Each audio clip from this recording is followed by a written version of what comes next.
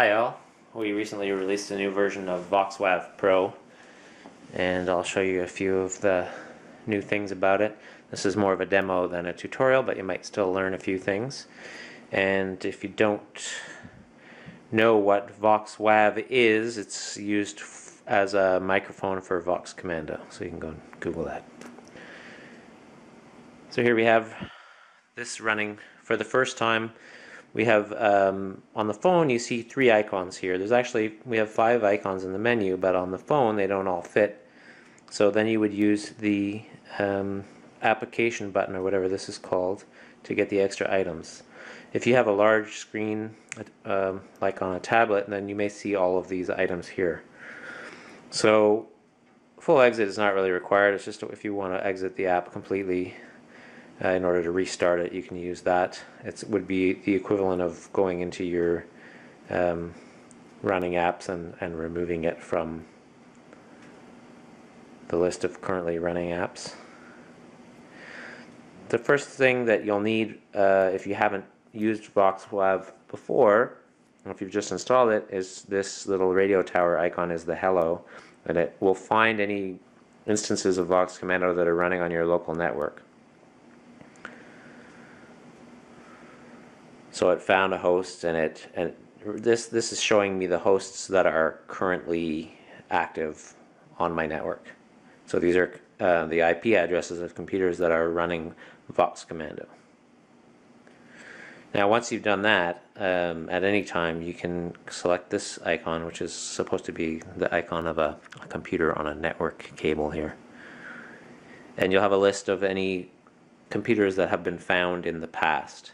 And these will also have the MAC address, so it will attempt to use Wake on LAN to wake these computers if they're not running. So I want to use this one.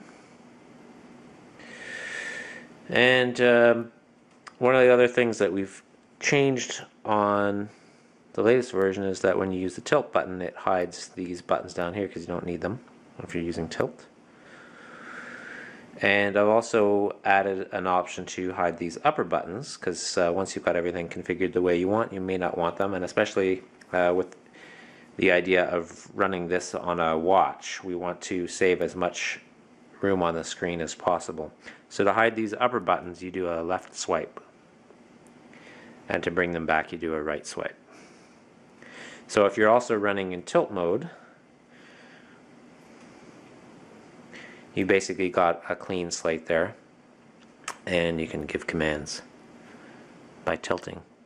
Pay attention. Yes. Play artist James. Playing artist James.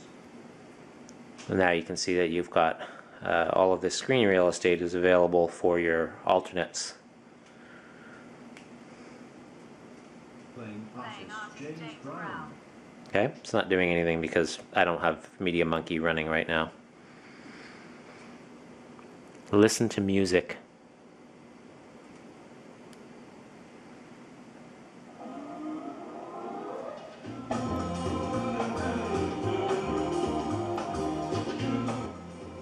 Who is this?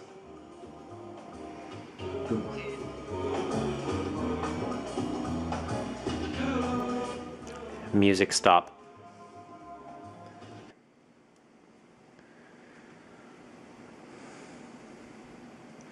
So I'll bring these buttons back here.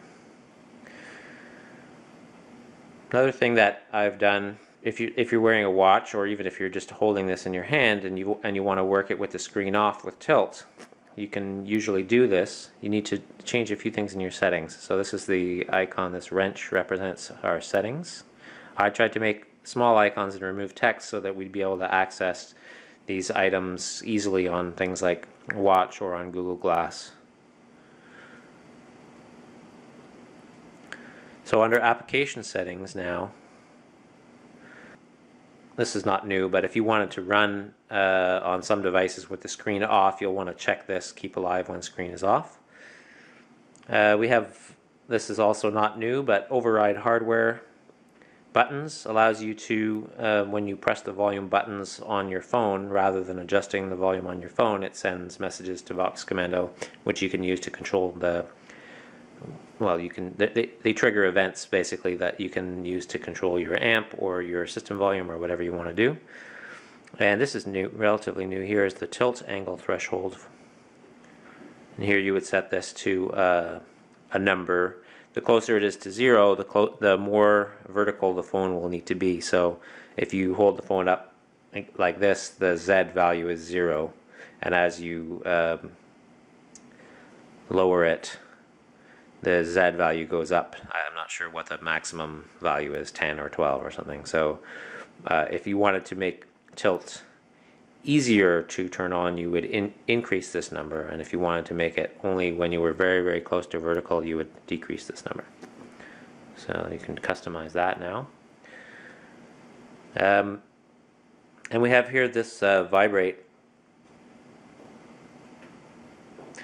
after the time limit has elapsed. This will actually enable haptic feedback in any case, so that when you're using tilt, it'll give you one short little vibrate when the microphone turns on and 2 little short vibrates when it turns off. So if you're working with the screen off, this not only makes it easier to know when you're successfully tilting the device, it also is sort of a good reminder if you've forgotten that it's running. You'll be getting a little buzz when the mic turns on and off. And that pretty much covers the new stuff. We have a always on button here as well. This isn't really new, this is new from the last version.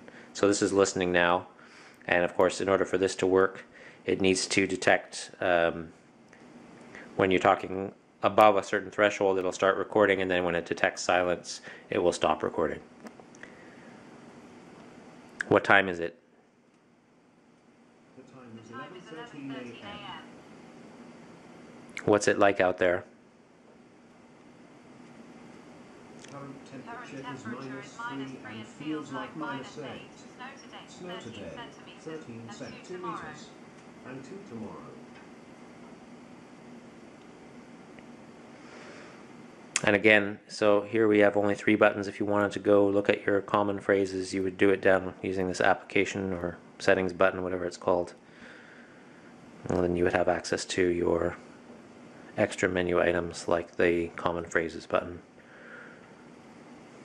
or the full exit button. Thanks for watching.